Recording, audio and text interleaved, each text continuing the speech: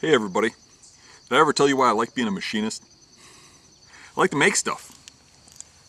Like today, I made this.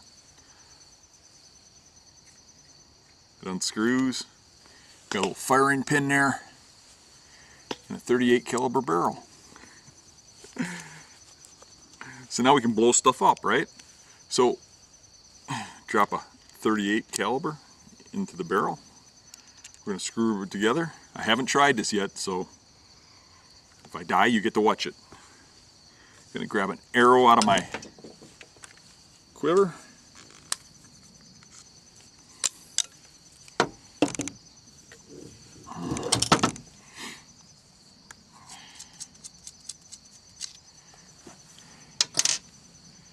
Screw on our new broadhead.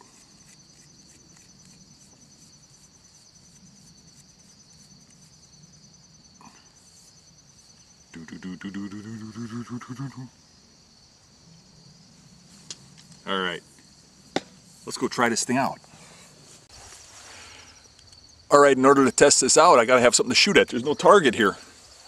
So, I have a 12 gauge shell. Let's see if I can hit the primer. Wait, I can't stick it in there. I need a drill. Anybody got a drill? Oh, that's right, I got one in my pocket.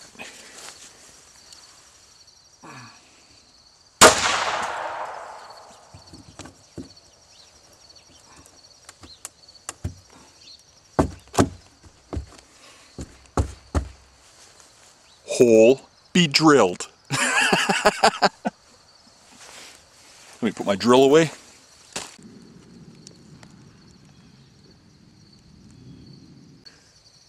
It's not going to be easy to hit that primer, but we'll give it a shot.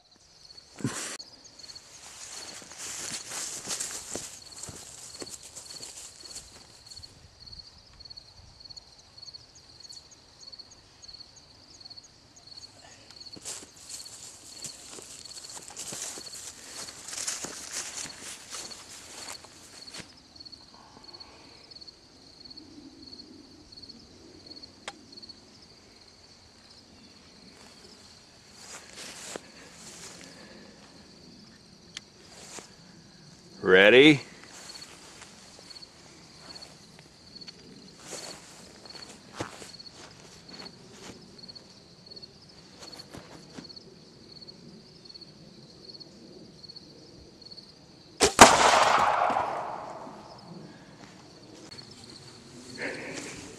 My arrow flew all the way back here.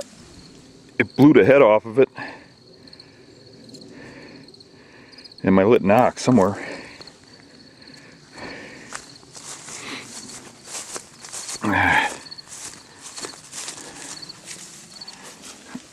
Looks like there's gunpowder residue all over the bottom of this. Oh, I hit it right here. There's a dent in it right here. I just missed the primer. Well, I'm looking all over. I can't find the whole aluminum tube with the that had the bullet in it. It blew right off the head of the arrow, and the knock blew off too. And I didn't see either of them in flight. I can't even find any shrapnel. I'm looking around right now. Okay, I found the head. It's right here.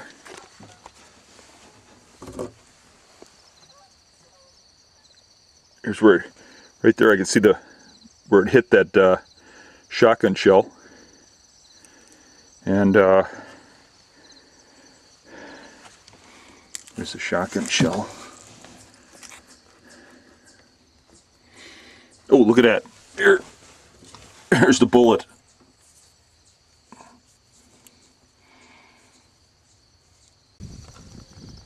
Alright, I was unable to find the knock, but I found every other part of it. The end of the arrow is blown off by the knock, and the end of the arrow by the broadhead's blown off. And I'm suspecting that part of the knock hit me in the hand. Something hit me in the thumb and cut my thumb a little bit. I think 20 yards might be too close for shooting that. That arrow came right back at me. I don't know if you can see that on film, but it came right back past me.